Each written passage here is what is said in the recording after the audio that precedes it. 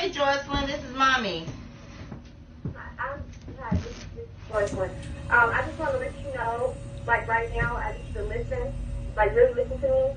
I have told you guys a million of times that I'm okay where I am and I'm happy. So I just really want to let you know that.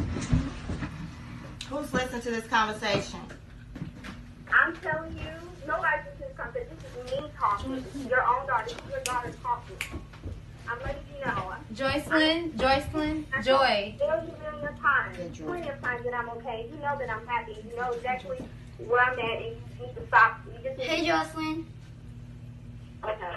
Hey, Joycelyn. Good. It's Jory.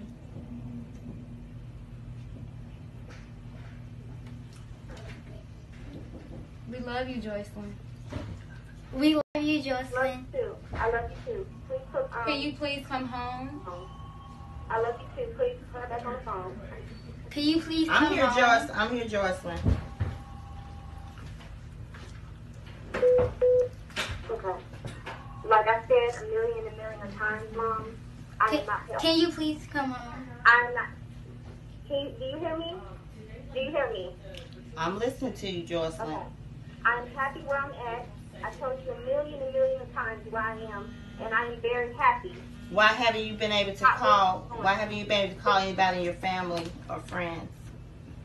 Okay. I get what you're saying, but I need you to understand. I understand you're happy, but why haven't you been able to call in your family, your friends, and come to your granddaddy's funeral, and you know your grandmother has stage 4 cancer, you haven't called her, and they're very worried.